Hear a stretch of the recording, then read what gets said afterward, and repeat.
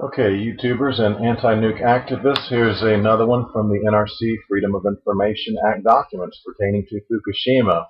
And this is a couple emails having to do with Susan Lloyd and David McIntyre, Holly Harrington. And the subject is Chu, that would be Stephen Chu, the now former Department of Energy chairman. Chu on CNN. He was interviewed on CNN. And the first email in question from Sunday, March 20th, subject Chu on CNN, from Susan Lloyd to Elliot Brenner, Joshua Batkin, and she says, Chu got in a bit of trouble when asked directly if U.S. plants could withstand a 9.0 earthquake. He talked about acceleration and shaking, was directly asked about what Diablo Canyon could handle. He got tied up in saying about 6.2. Okay, the next email in question from Sunday, March 20, a little bit later, we have a response from David McIntyre to Holly Harrington, or to Elliot Brenner, but CC to Holly Harrington. He says, he should just say, quote, yes it can, end quote.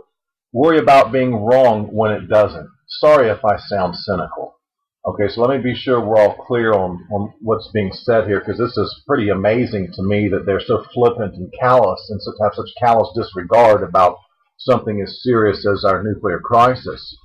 And so in the first bit, we see that Stephen Chu is kind of having a hard time being a blatant liar on CNN, at least in this instance. Maybe he's less than truthful, but right now in this instance, he's not going to come right out and say, yeah, they can handle a 9.0.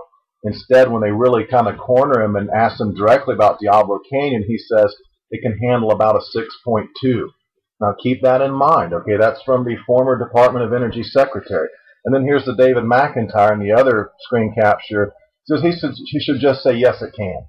Worry about being wrong when it does. In other words, just go ahead and lie now, and then when the earthquake 9.0 happens and the plant melts down, then worry about it then. Folks, that just sums it all up with the NRC, doesn't it? Okay, and this little series back and forth is pretty much self-explanatory. I don't really need to expound upon it that much. So that's it for this short video. Thank you, and have as radioactive free a day as you possibly can. Patrick Henry, over and out.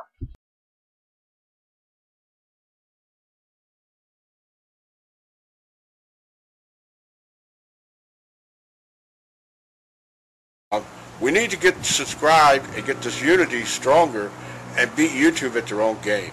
Okay, that's what this is about. Like I say, go to the remix button, hit the remix button. That way you'll have this video and keep up with this. Otherwise, you know, YouTube's just going to control us, guys, and it's really bad.